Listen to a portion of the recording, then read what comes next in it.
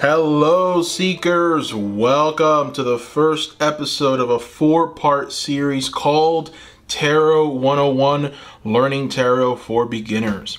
In today's episode, we will be discussing information like how to read a tarot card, how to read a tarot spread, and how to approach it. And then I will provide you with the meaning of all the major arcana 0 through 21. I have included a timestamp for each major arcana in the description below, in case you would like to maybe fast forward to a particular card. Now, before we get started, I want to remind you, Seekers, to sign up to my Patreon. My dream is to be able to bring the magical message of spirit to others using the transformative power of the tarot. The best way that you Seekers can help me do that is by signing up to my Patreon. Also, you will unlock many benefits like exclusive weekly pick a card videos released every Saturday, any future behind the scenes footage, and also you'll have a chance to be entered into the monthly raffle for a free private reading with me. Thank you for your love and support, my beautiful future patrons. Again, the link is in the description below. Alrighty, Seekers, so let's go ahead and get started. So, using the tarot, right? How do we use the tarot? What is tarot? First off, tarot is really all about symbolism. Every card of the tarot is full of symbolism. Symbolism is the language of tarot, the way in which it communicates meaning, and the way in which we can engage with a card on a variety of levels. Anything can be a symbol, from an arcane ruin to a simple gesture, facial expression, or the weather. Symbols also do have one fixed meaning. They are designed to both evoke and invoke meaning for each reader. So their focus may shift over time or change based on the reading, surrounding cards, inspiration, or influence from others. Now, an understanding of symbolism is one tool in your tarot toolbox that will help you give accurate readings. When a card invokes meaning, it draws upon traditional symbolic understanding that is often found in culture. Symbolic systems, religion, history. That is the symbolism in these cards. Every single card is just filled with them. Now, when a card evokes meaning, it pulls out of the individual a personal response to the symbol based on experience, understanding, aesthetics, feelings, moments. A tarot reader can discover both the invoked and evoked meanings of a symbol and therefore a tarot card, and recognizes both as equally important. Books on tarot and symbolism can often tell you some of the invoked meanings of various symbols that traditionally appear in cards. But one of your tasks as a reader is to discover new ways in which a symbol presents itself, new dimensions of meaning. So, how to read a tarot card. How to read a tarot card. When you're studying a card, ask yourself what symbols are present in it. There can, it can include colors, for example. So we'll take a look at the Fool here. When you're studying a card, you have to ask yourself, what symbols are present, right? That's the first thing. These can include colors, animals, activity, mood, atmosphere, objects, nature, the age of people, the gender of people, weather, and natural occurrences. Allow the symbolism to come alive in your mind so that it might stimulate your knowledge and intuition.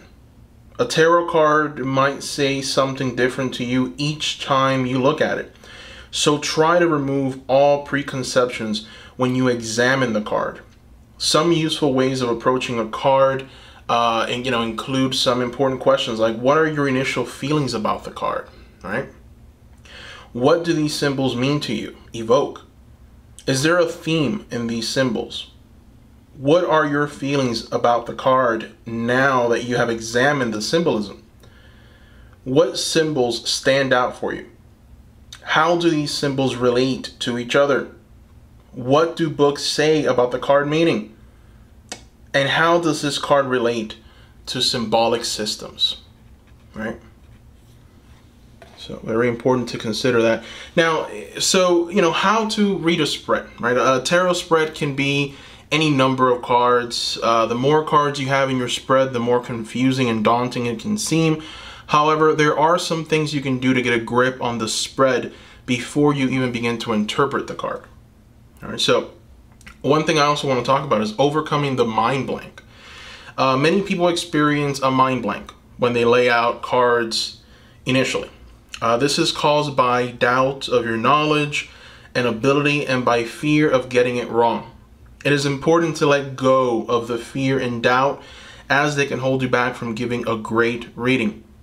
The mind blank is at the beginning of a reader can feed doubt, right? But it is actually a natural part of the tarot experience, right? As the Fool tells us.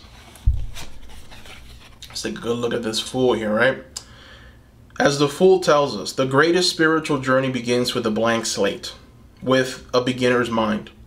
Allow yourself to pause and be still in that moment of blankness. Allow yourself to let your mind relax, quieten doubt, and let your eyes roam gently over the cards and their images. Breathe. Silence gestates wisdom, as the High Priestess teaches us, right?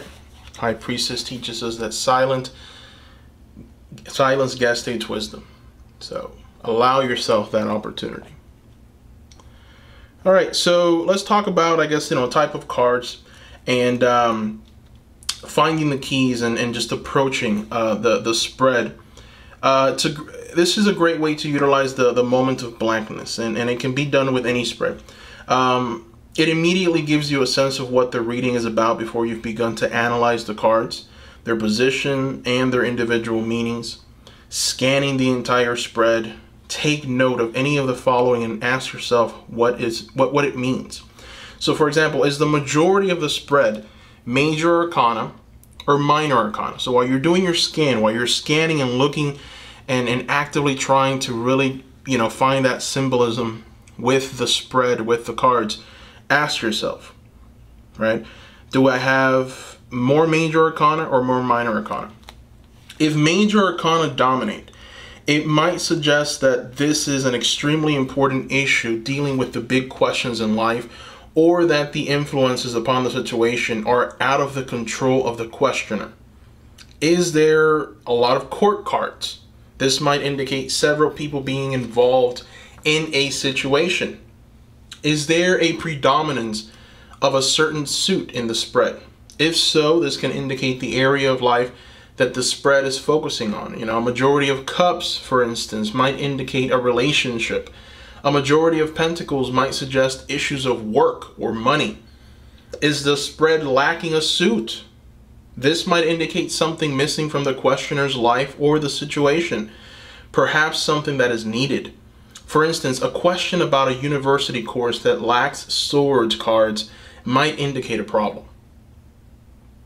Also, something else to consider are numbers. Do certain numbers repeat? For example, lots of fives.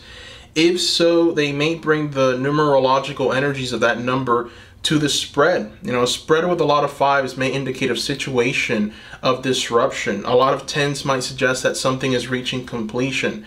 Remember that the major arcana have numbers too. The Magician will be grouped with the aces, the High Priestess with the twos. For a major arcana numbered 11 and higher, add the two digits together. Like, for example, Justice would be 2, right? It would break down to 2. So also consider gender. Is there a majority of male figures or male figures in the cards? A large number of male figures might indicate a situation in which the querent needs to be active. A large number of female figures might indicate that they need to wait or turn inward for answers. Consider the colors. Is there a large swath of color in the spread or an overwhelming color? Traditional color symbolism can help you interpret what this might mean. So predominantly, for example, red would mean action, passion, drive. Yellow would mean optimistic. Black, grays, perhaps this is a reading dealing with sadness and grief, right? Are there patches of color? Areas of certain colors can indicate groupings of cards or link them to each other. So examining these aspects of a spread before you begin to interpret the individual cards can give you insight into the focus of the spread, the issues that are being raised, and the themes of the cards. It forms a solid foundation upon which to build the more detailed interpretation. Now, let's go ahead and examine each card one by one. I'm going to give you a close-up of each card so we can examine it together. Today, we're going to be using the Tarot Apocalypses by Eric C. Dunn and Kim Huggins. I love this deck. So much symbolism, so much beauty with the artwork. So we're going to go ahead and examine each card one by one. Again, I'm going to include the timestamps below to each card. If you want to go ahead and fast forward to that card, you can do that. I recommend that you don't, because the major arcanas, it follows the journey of the Fool, right? So that it's important for you to really just understand the full picture here. So let's go ahead and start. All right, Seekers. So in front of you, you have the Fool, card 0. The Fool is an abstract and seemingly paradoxical as the final card of the major arcana of the world. Together, they each are a beginning as well as an end. So an instigation as well as a conclusion. As its name suggests, it is associated with foolish action. Yet its presence in the lofty major arcana and its imagery says otherwise. This foolishness manifests as divine foolishness. It's a sacred drunkenness, a mad ecstasy. This unity with Godhead is also a form of self-annihilation in which the boundaries between I and not I are destroyed, leaving only the divine. This in itself becomes its own form of spiritual madness, as the mystic acts contrary to social convention, seeming crazy to those who do not understand. And so, the revelation of the Fool is essentially the death of the ego, boundaries and self. It's removing that which holds one back. It's spiritual ecstasy and drunkenness. It's unity. It's a feeling of oneness. It's divine inspiration. It's ad revelation. It appears foolish to others as a mark of spiritual awareness. It's a new beginnings, right? The start of a new path or journey, new awakenings and realizations. It's the beginner's mind. As you can see here, the Fool is just dancing, filled with this energy of excitement and joy for what is ahead. There is a sense of reckless abandonment with this Fool. Now, there is a negatively aspected meaning to this, right? So we can, if the Fool comes out reversed, it would indicate something else. So the Fool reversed is a foolish behavior. It's being unprepared to begin something new. It's being naive, essentially. It's reckless. It's a sense of reckless abandon, but reckless abandon for just not being able to see clearly and being in that moment. It's dangerous spiritual practices. It's losing sight of the self and the goal. It's destroying the self for the sake of destruction. It's feeling worthless. All right, so let's go ahead and continue on to the next card. Card number 1, and possibly my favorite of the major arcana, is the Magician. This card is the first of the major arcana to be given a proper number. It just helps us move from the chaotic ecstasy and divine bliss of unity found in the Fool to forceful action and manifestation. The title of this card does not refer to stage magicians or, a sleight of hand. However, this magician is creating change to occur in conformity with his will through the manipulation and control of the universe. His words create reality. He binds supernatural beings to his will and controls the divine forces he summons. The Magician of the Tarot is a figure utterly in control of his resources. The Magician takes an active role in all things and has a strong influence on results and manifests the changes he desires through his single-minded focus, his will and direction of his energy. He acts as a conduit between heaven and earth. Just being able to draw down divine energy and channeling it into the mundane world. He performs magic. Now, this is not only results magic to gain mundane results.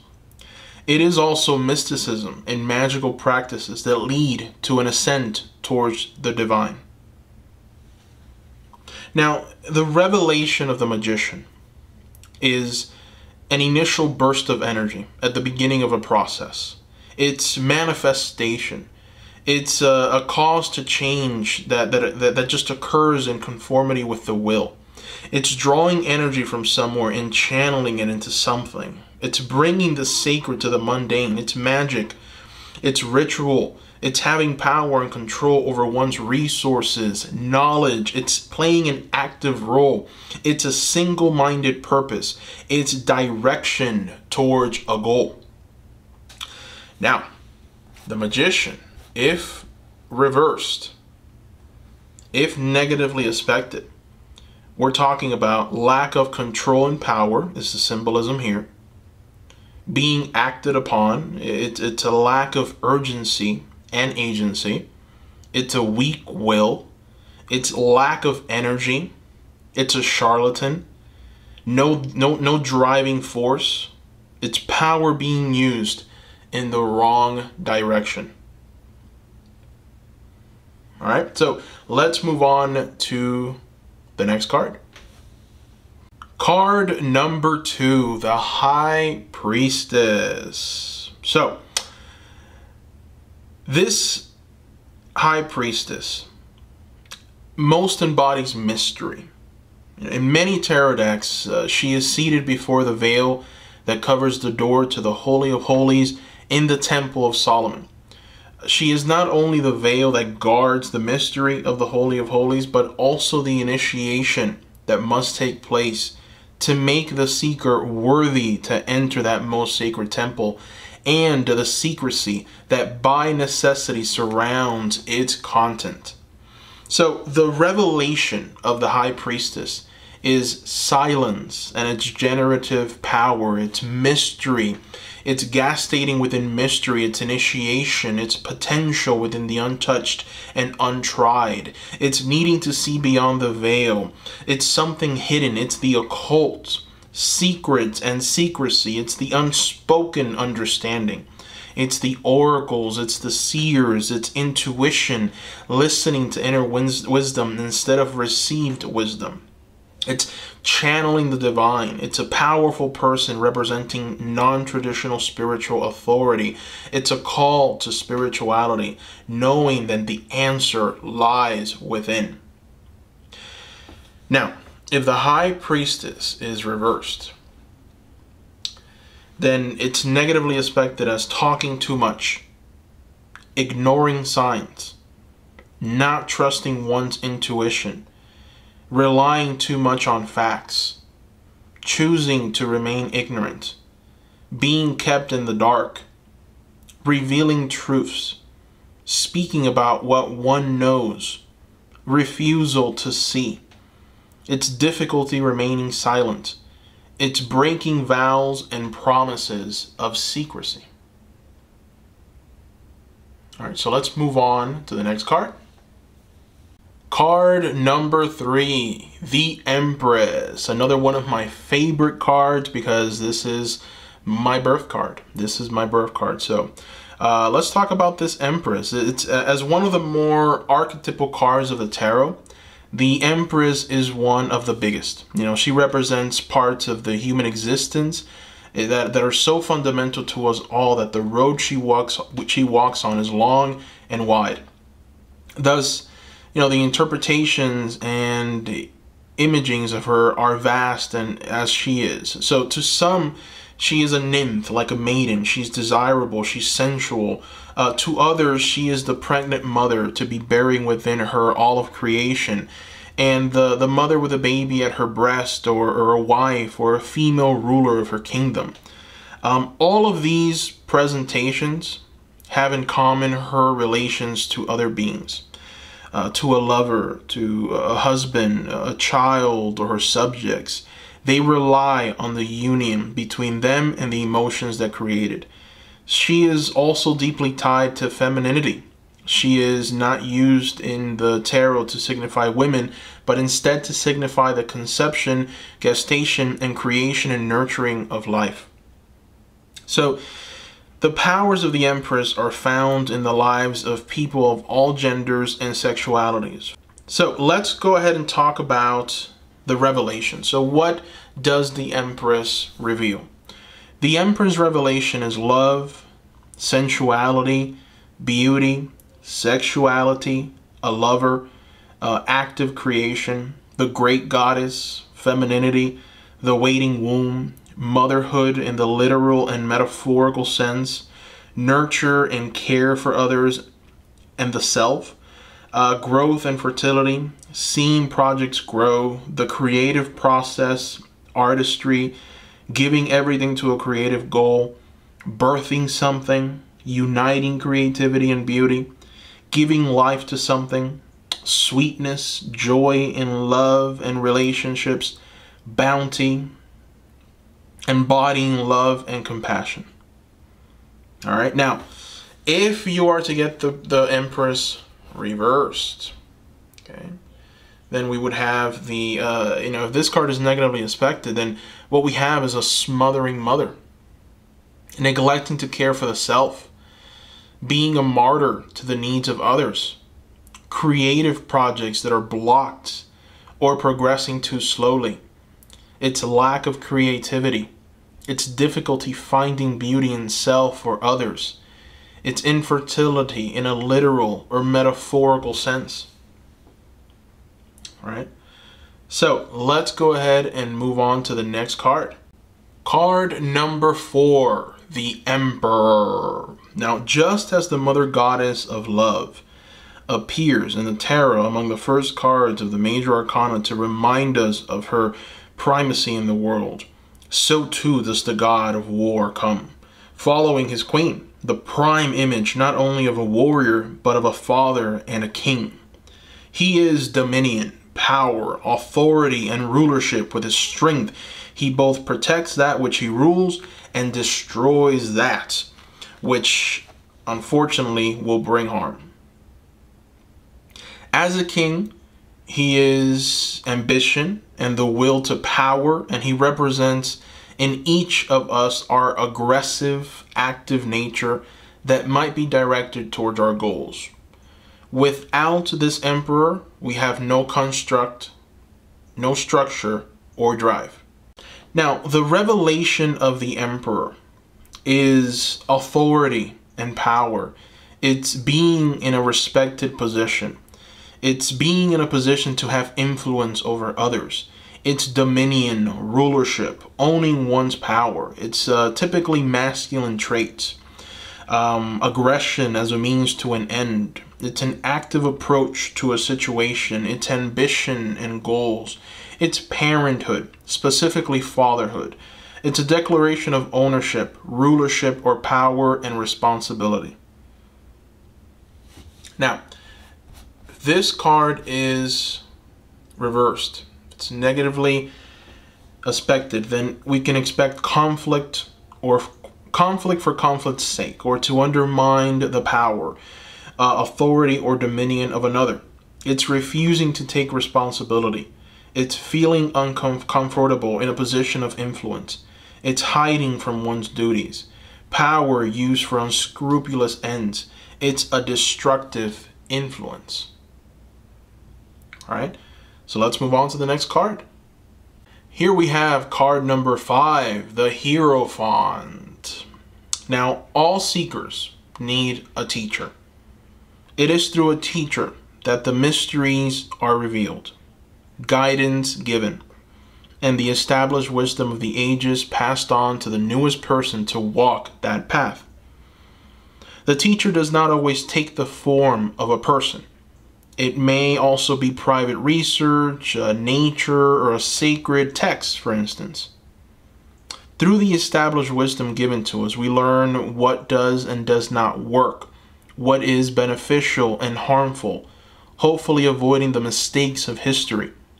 As such, the Hierophant not only represents a teacher or a guide, somebody to whom we listen as a source of wisdom, but all forms of established wisdom. It's books, sacred texts, conventions, societal mores and values, traditions, and history. It represents the body of knowledge available to us. To some, established knowledge and tradition are restrictive. However, even the newest ideas cannot be born without a foundation of what has gone before. So the Hierophant also represents the process by which the sacred is revealed, the act of teaching and guiding. The revelation of the Hierophant is spiritual dedication. It's religious service, dedication to a monastic life or a spiritual practice. It's discipline. It's regimenting one's spiritual life to encourage discipline. It's a teacher or guide. It's seeking a teacher, learning from somebody with experience. It's mediation, traditional and established spiritual practices or religions. It's just the ritual. It's faith. It's manifesting the sacred in one's everyday life. It's learning from established wisdom. Now, if this Hierophant is reversed, if it's negatively aspected, then we can expect for this card to essentially be talking about traditions and customs being held back, devotion through fear. It's being trapped in a material mindset. It's needing advice but finding nobody willing to help. It's a lack of faith or loyalty. It's a teacher or figure of authority using their power poorly. All right, so let's move on to the next card. Card number 6, the Lovers. The Lovers is the mystical and magical universe functions on the basis of duality. It does not require that the universe of the divine be dual in nature. Instead, the duality of our world, creation and destruction, masculine and feminine, active and passive, mundane and divine, is created from unity. The Lovers card tells us that once all was one, but in order for manifestation to occur, it must become two, equal but opposite. One was divided for the sake of creation, and that creation now yearns passionately for reunion with its origins. As the name of the card suggests, this is a card of love, but it does not explore only the relationship between people. Rather, it shows the relationship between the divine and the mundane, man and God, the masculine and the feminine within each person, between opposite parts of the self as they strive for union with their complement. This relationship has had a profound expression in many different religions and spiritual traditions, so it is fitting that the card image encompasses all of them. Primarily, the symbolism of the card is that of masculine and feminine, red and white, mundane, divine, although here a male figure is used to represent typically masculine traits and a female figure typically female traits. This too is only a symbol. It does not reflect a notion of gender roles. We are all both male and female figures.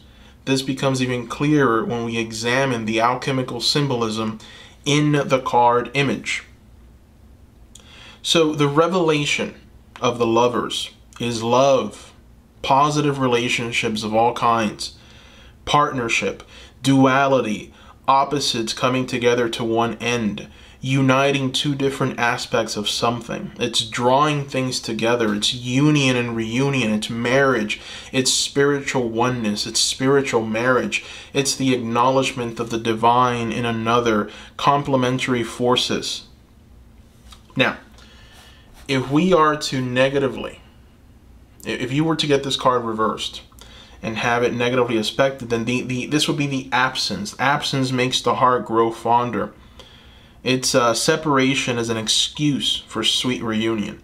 It's a relationship in difficulty, a need for separation. It's unrequited love. It's difficulty reconciling two different parts of one's self, one's life. So let's go ahead and move on to the next card. Card number 7, the Chariot. This is the imperial cult in which a ruler became deified and offerings given to his genius spirit. This is a reminder of the ability of human beings to become divine. It is this quest for divinity and immortality through godhood that is represented by the Chariot. For it is the ultimate quest. It found manifestation not only in the imperial cult of Rome, but also in the hero cult of ancient Greece. Through these cults, the rulers of empires and men and women who performed great deeds were immortalized by their people and those who came after, given cult and petition as gods. The Chariot represents a journey and quest, but is also concerned with our triumphs, achievements, and reputation. Thus, while the quest of this card can be a spiritual one, it can also be the quest for remembrance long after we have gone, a quest for greatness. So, the revelation of the Chariot is victory, it's success, achievement, ambition, a journey of quests, the road to discovery or greatness, swift movement, progress towards a goal. Everything is part of the plan towards achievement. It's achieving greatness, right? It's astounding deeds. It's reputation and renown. It's a spiritual journey towards the divine. Now, this card was to come out reversed. Then we can essentially interpret that as slow progress or blocked progress, a journey without a goal, an uncertain path, failure, not achieving something desired. Okay, so let's move on to the next major arcana. Number 8, strength. Following on from the victorious, fast-moving Chariot, strength continues the theme of power and overcoming. However, where the charioteer drove the beasts that pulled his chariot, here the beast is the chariot, demonstrating a more intimate connection between the rider and her raw, ferocious power. Strength seeks a way to become one with the wild, primal force, channeling it to a purpose. Here is the card of warriors and the empowered, of the overcoming of a baser instincts and that which holds us back. The revelation of this strength card is true strength and inner strength, outward and inner strength. Its inner resources, its power, and its manifestation towards a goal, its wildness and ferocity. It's fighting for something. It's striving and overcoming. It's learning to channel one's raw power and energy. It's identifying one's strength. It's a process of gaining mastery over the self, taming the dangerous aspects of oneself. Now, if you were to get this card reversed, then we're talking of, or we can interpret this as weakness. Weakness and fear, not being able to understand or identify one's power and strength. It's giving in and giving up, being controlled by one's weaknesses and fears, allowing one's inner demons to take over. All right, so let's move on to the next major arcana. Number 9, the Hermit. Beneath the heavenly light show of the northern lights, surrounded by the stark beauty of the Arctic, an Angakok, Inuit shaman, drums to call forth the spirits of the land and her helping spirits. She has undergone a great many terrible trials, including her own death, to gain the wisdom that she uses to serve her community. Although she remains other, she is intimately linked to her community and serves it with all her power and spiritual wisdom. In the darkest of times, she is the last resort, shining a light to bring her people back from the darkness. The Hermit, as suggested by her name, may withdraw herself from society or community in order to, ensuing the silence, find a greater understanding of the other, whether that is the spirit world, the soul, nature, or inner processes of spiritual transformation. However, it is vitally important for the hermit to return to her people, bringing them the gift of her wisdom and spiritual power. So, the revelation of the hermit is guidance. Guidance from a spiritual source. It's seeking spiritual insight or wisdom. It's going within and reflecting to gain answers. It's being a guide for others. It's illumination in the darkness. It's going through a time of difficulty or darkness in order to achieve greater understanding. It's helping others with one's knowledge. It's the seeds of wisdom. It's introversion. It's meditation. Now, if you were to draw this card reversed, then we can essentially interpret this as a feeling of isolation from others, being unable to find answers, feeling blind and ignorant in a situation, ignoring a spiritual calling, or refusing guidance. All right, so let's move on to the next major arcana. Card number 10, the Wheel. The wheel shows us the truth of all things.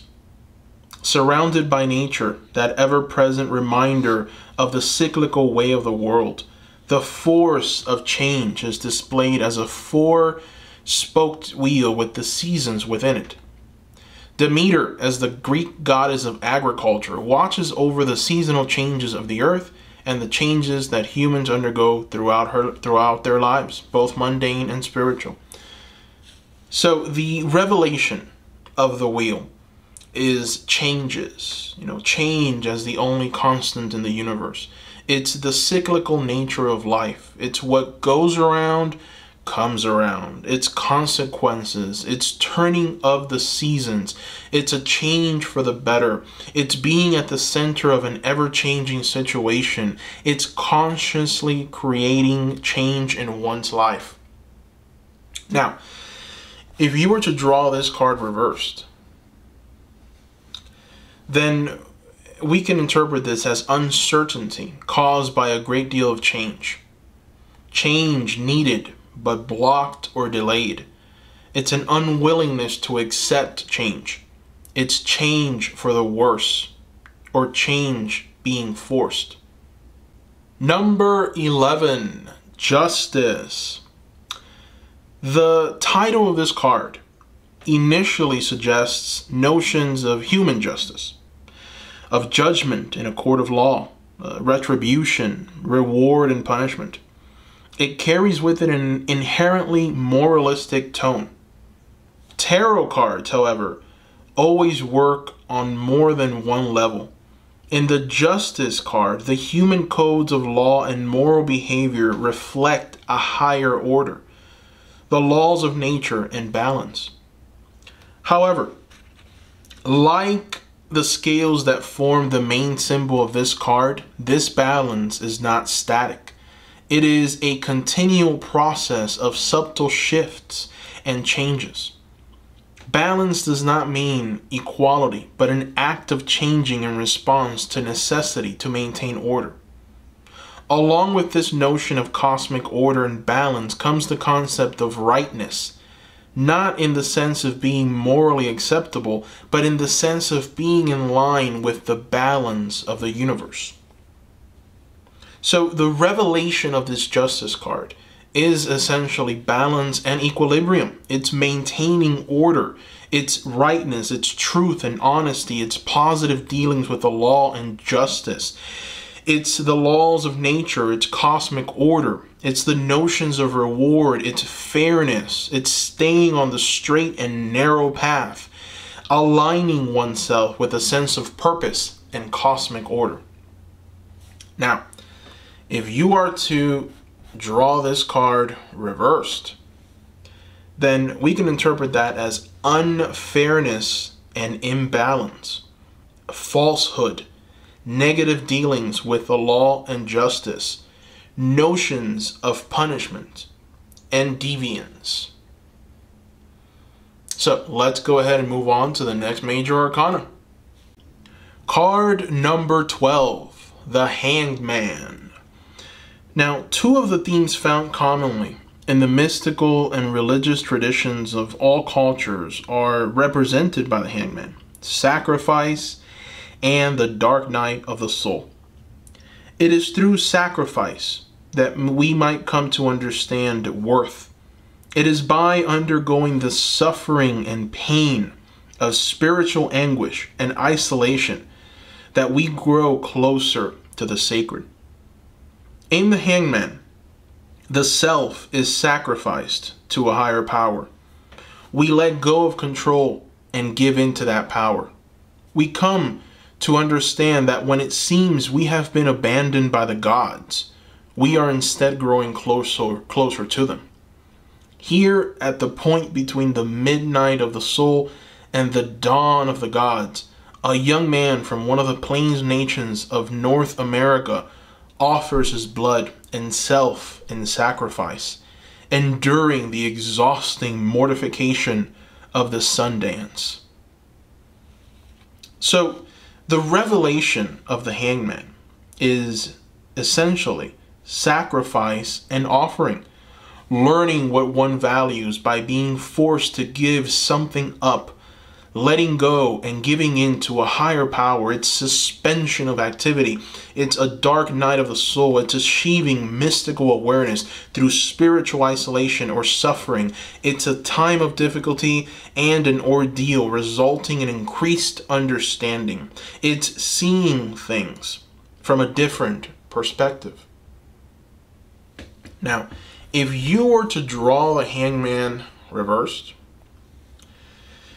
then we can interpret that as being unwilling to give something up or make a sacrifice. Detrimental isolation, being unable to see one's way through suffering, being forced into an ordeal unwillingly.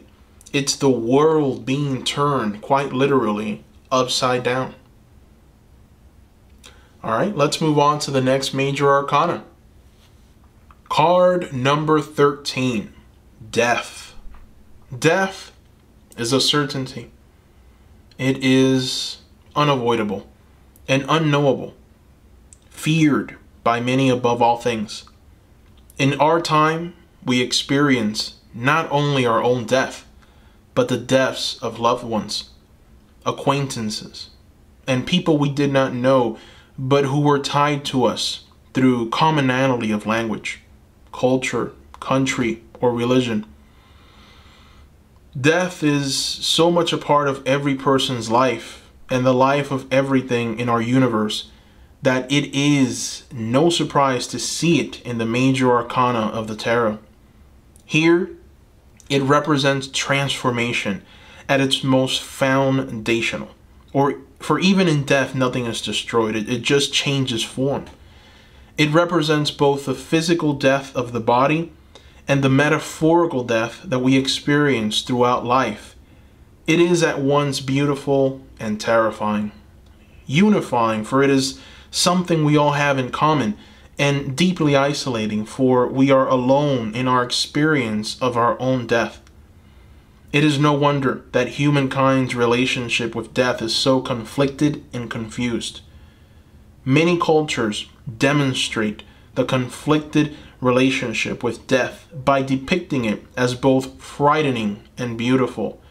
And the Mexican cult of Santa Muerte, Holy Death, is a perfect example of this.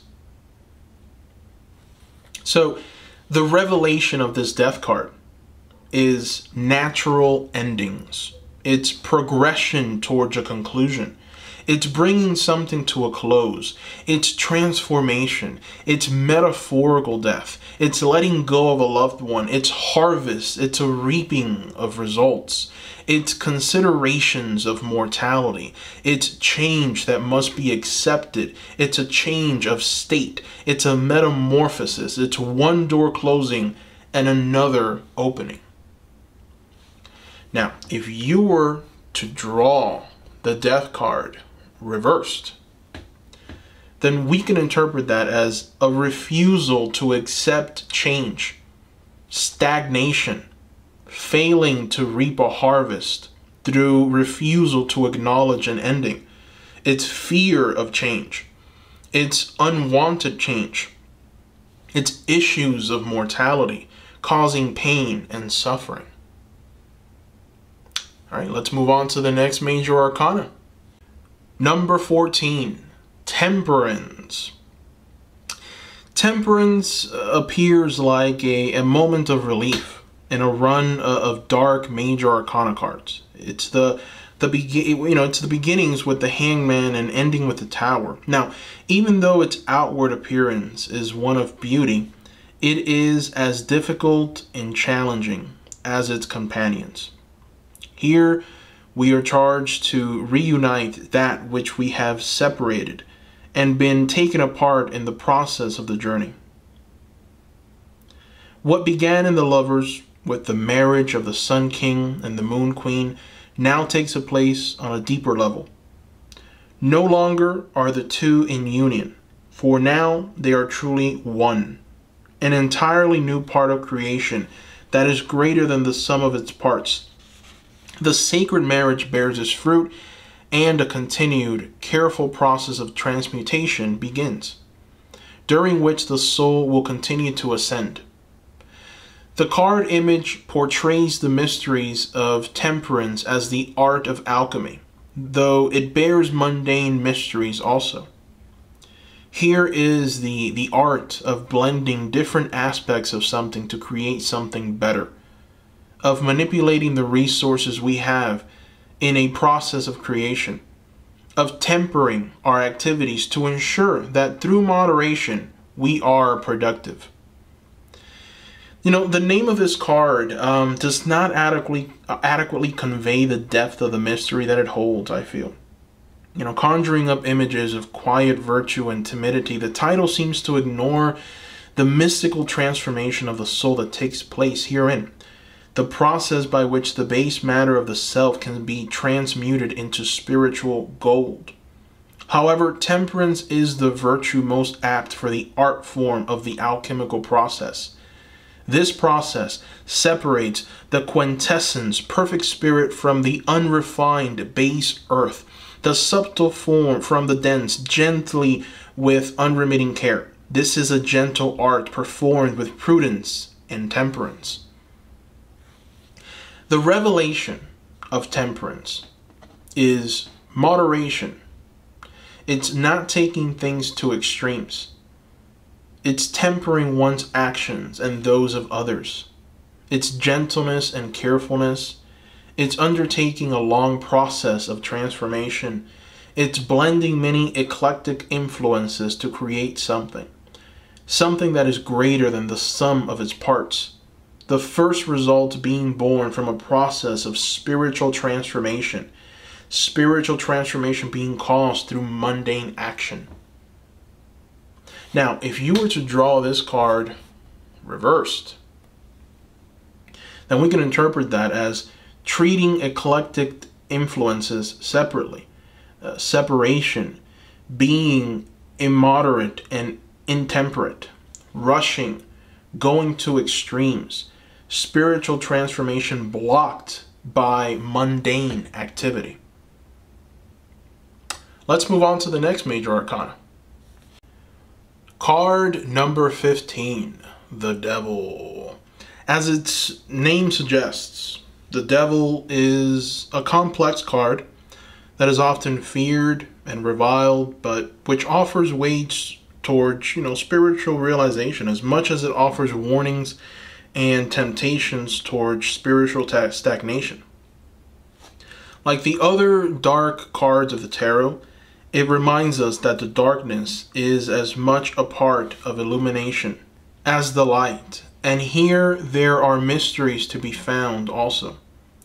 These are the mysteries of the primal beast within, of expressing the animalistic and feral aspects of our personalities rather than repressing them, of learning the origins and nature of our fears so that they might not control us and be projected onto others, of recognizing when we are our own worst enemy and when we are demonizing others for our faults.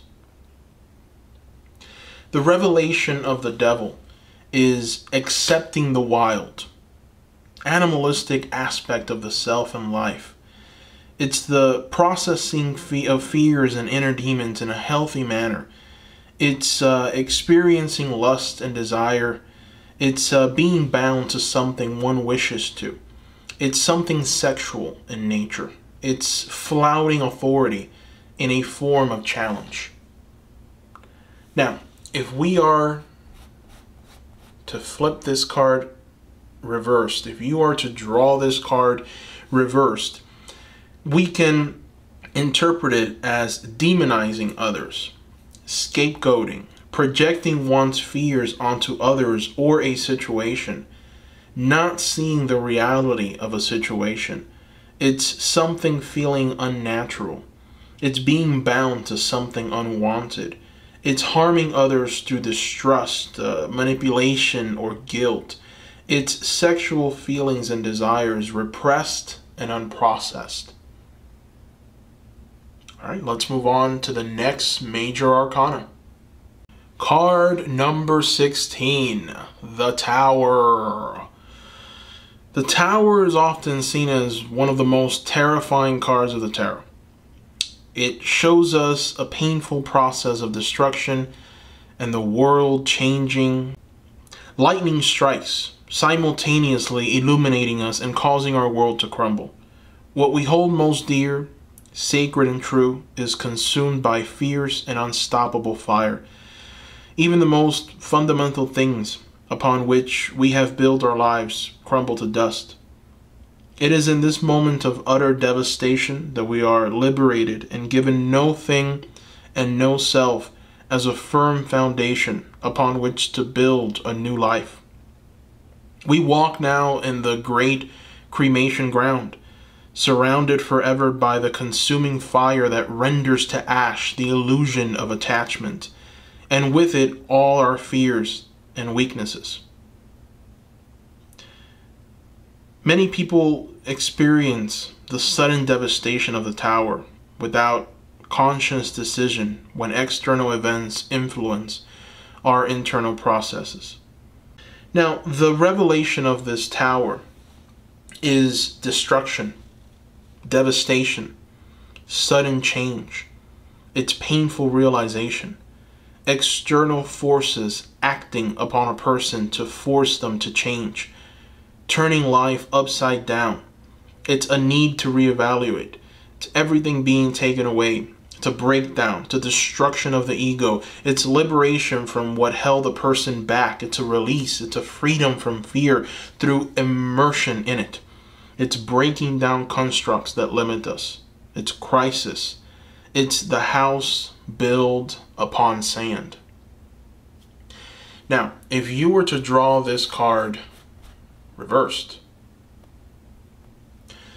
then we can interpret that as refusing to let change happen, being unable to recover from a crisis, clinging to constructs despite them falling away, not cutting losses when you should. It's the captain staying on the sinking ship. Let's move on to the next major arcana. Card number 17, the Star. In the Tarot Apocalypse, we have here a representation of Mother Mary as the star. This is Our Lady, the Star of the Sea, also known as Stella Maris. As Stella Maris, Mary is the sign of hope and guidance for those lost in the darkness. She provides mercy to those lost on the metaphorical seas of life's troubles and brings them safely to shore. Like the Star of the Tarot, which comes directly after the terror and destruction of the Tower, she heals and soothes, offering renewal and peace. The revelation of the Star is hope, light in the darkness, guidance in times of trouble, refreshment, renewal, rejuvenation, blessings being given, unexpected good fortune, a time of healing, spiritual guidance. It's, finding one's path after confusion.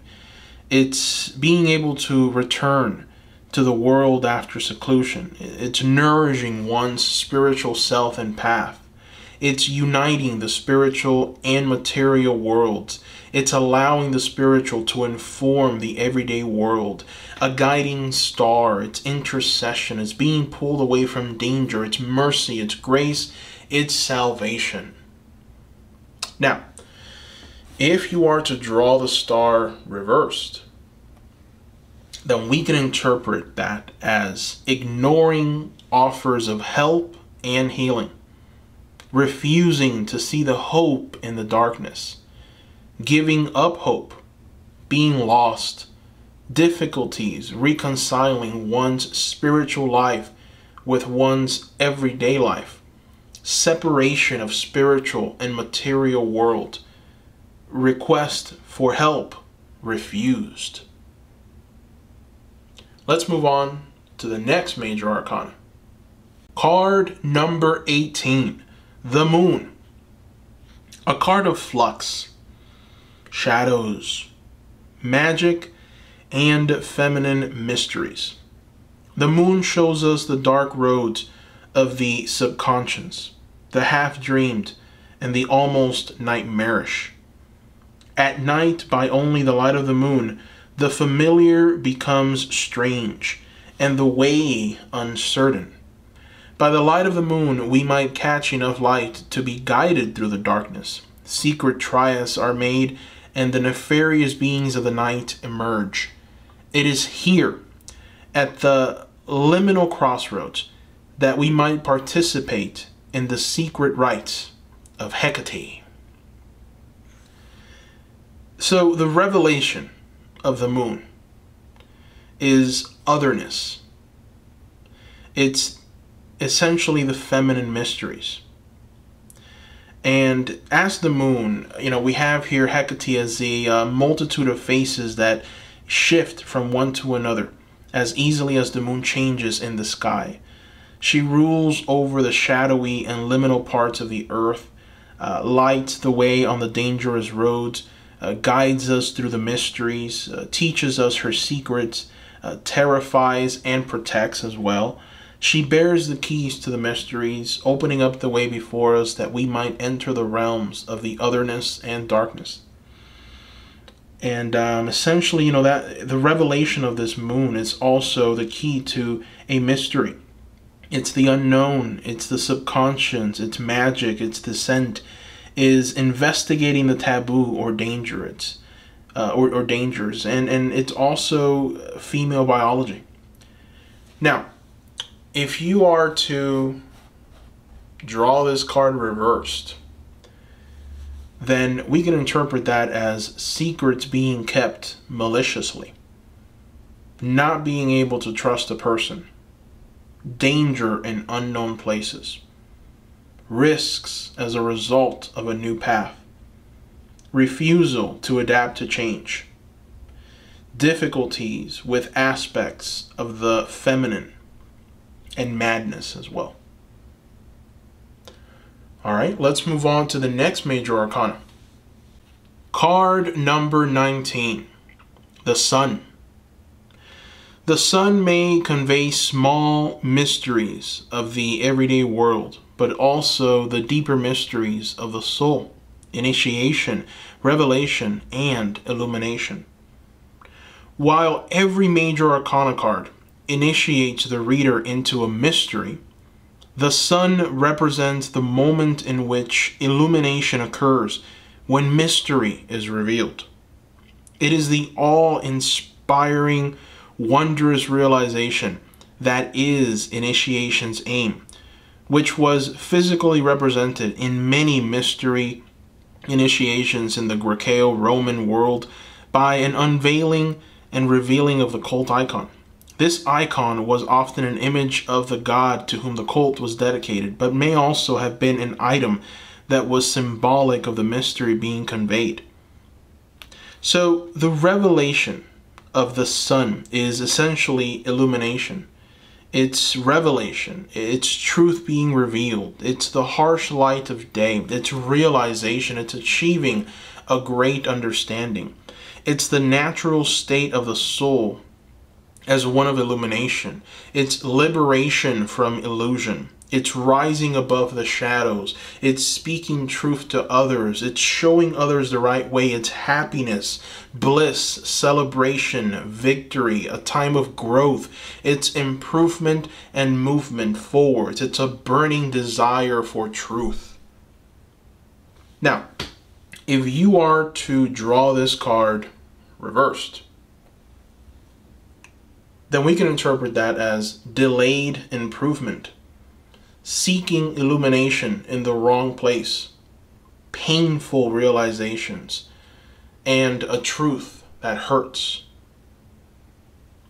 Let's move on to the next major arcana. Card number 20, Judgment. It is not always through mystical practices and initiations into mystery religions that we achieve revelation and spiritual evolution. Mythology plays a vital role in our spiritual landscape, often acting as the foundation upon which the mysteries of initiation are founded. Mythology is the language through which a mystery is revealed and experienced. It links our human endeavors and experiences with those of the gods, heroes, and ancestors, creating a timeless thread between the past, present, and the future. In the Judgment card, we show not a mystery religion or mystical practice, but an almost universal myth, a motif of spiritual evolution and rebirth, the Great Flood. Judgment represents a fundamental experience of human life, evolution, and rebirth. It is so vital for our spiritual health that no single mystical practice or mystery religion could illustrate it. Every initiation, every revelation is a process of rebirth. The soul is reborn out of darkness, out of a state of death and inertia. In alchemical terms, it rises out of its state as a base metal and is transmuted into gold. In the card image, the people in the lowest part of the card are white, their skin corpse pale. Some are actually dead, their bodies dashed against rocks by the great waves. Those who have pulled themselves from the waters are pink-skinned, alive and rising.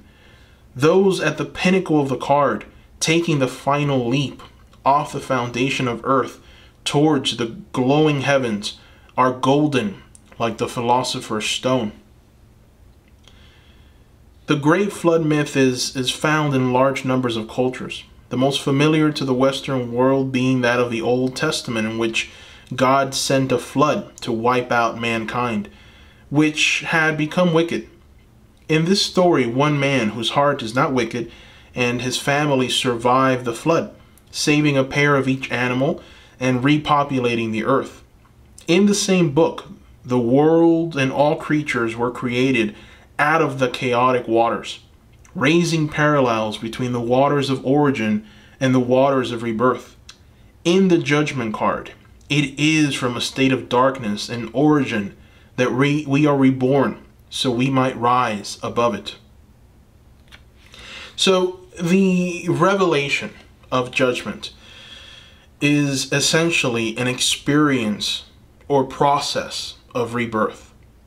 It's rising above, climbing out of a state of chaos or inertia, finding one's purpose, having a calling, the call to the spiritual life, gaining increased awareness, a heightened sense of understanding, transformation. It's pulling oneself out of a base and uncontrollable situation. It's morality and a sense of what is right. It's achieving freedom. It's listening to the higher self. It's serving one's higher needs. It's purging that which is holding one back. Now, if you are to draw this card reversed, then we can interpret that as a refusal to accept a calling, being trapped or chained down by a person, a situation, or outlook, feelings of going backwards, regression, a morality, bad choice, it's ignorance, it's being kept in the dark. Let's go ahead and move on to the next major arcana. Number 21, the World. I am a big fan of the World. This is actually my birth card, one of my birth cards. The Empress and the World are both my birth cards. So, at the end of the major arcana, we are given the World. It shares with the Fool the paradoxical nature of first and last, beginning and ending. For it is the goal attained at the end of the journey, the cause of the journey, and the process by which it is traveled. As with many of the higher cards of the major arcana, its spiritual applications seem more natural than its mundane meanings. At its simplest, the World represents the wisdom that has been gained over the long journey to attainment. Here, it is shown in the form of Sophia, the divine feminine of Valentinian Gnosticism. Now, the revelation of the World is completion. It's the culmination and conclusion. It's high achievement. It's victory and triumph in attainment. It's reaching the end of a journey, synthesis of all that has been learned. It's gaining wisdom through experience. It's breaking through to a new stage of one's journey. It's claiming one's sacred birthright and inheritance, realizing one's place in the universe, realizing the sacred and divine in the self. Now, if this card were to be drawn reversed, then we can interpret that as delayed attainment, a journey of struggle, feeling trapped in one's life or body, a hint of something greater than one's current situation, or being afraid to move on. All right, Seekers. So that brings us to the very end of the first episode of this 4-part series called Tarot 101 for beginners. I hope you enjoyed it. I hope you liked it. I definitely, put a lot of work into it. So I'm hopeful that you were able to learn a bit more about the tarot. Thank you for watching. Don't forget to subscribe, to give this video a like, so we can help the algorithm, and join me on Patreon. Thank you so much, and I hope everyone has a wonderful day or night wherever they are. Bye-bye.